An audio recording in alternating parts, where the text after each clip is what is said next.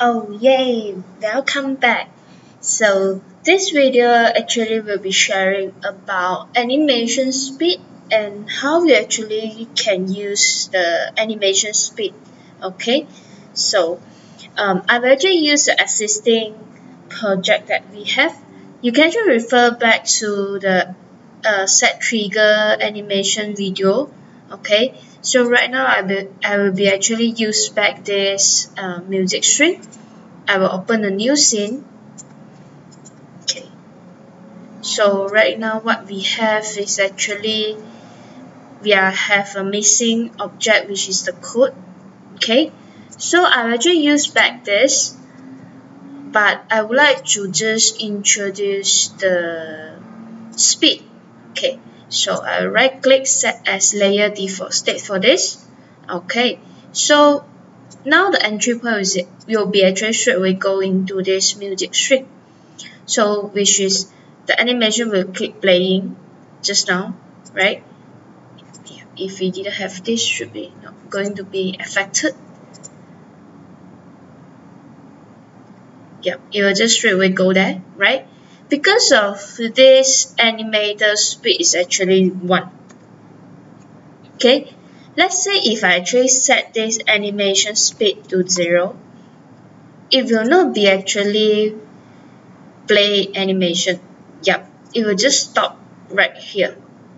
Okay, so this actually can be used to control an animation state as well. So we can actually create a script. Let's say I will teach you how to actually access the speed in coding part. Okay, so I will have a script holder.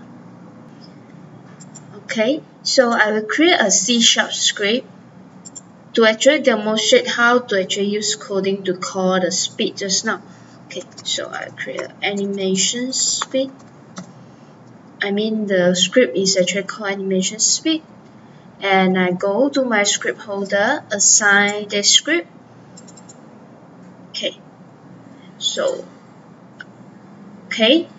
because of the animation is actually because of the animator component.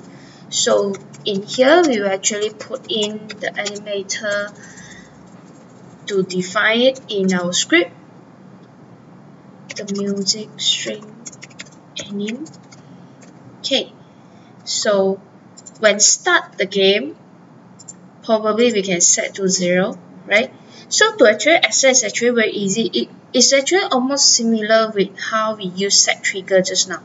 So dot speed is equal to 0. Yep, that's all. Okay, so right now I'll just go and check this.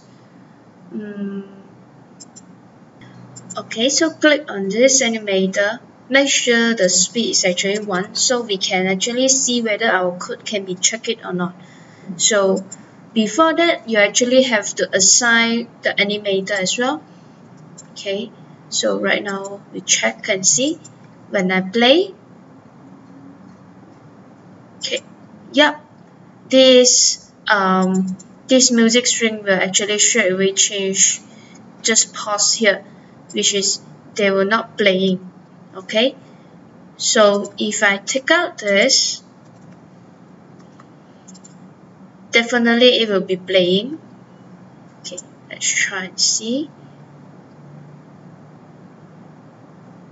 Okay, so we can actually use this to control our animation as well instead of using the empty state.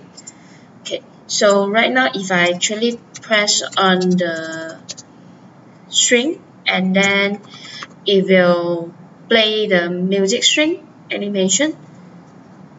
So we can actually just put in as usual when we create a button function, and the speed just assigned to 1.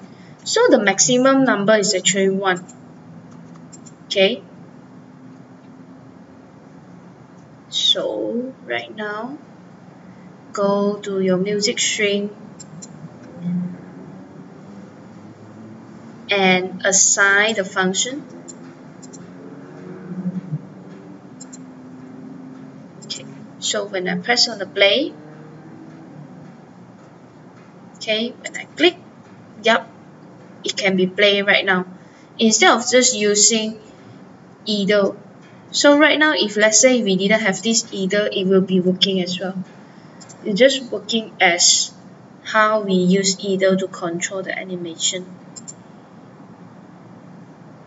Okay, so let's say if I actually don't want this to be looped, we have to go to our music string and untick this loop time. So it will just playing one time. Okay, so hope you understand the animation speed and how we actually use idle to control the state of animation. So we can have another alternative way, which is use speed to control it. So hope you enjoyed this video. Remember, like, share and subscribe me. Thank you. So something to actually add on in animator speed. Okay, so what Chaye said just now is actually wrong. Ta-da!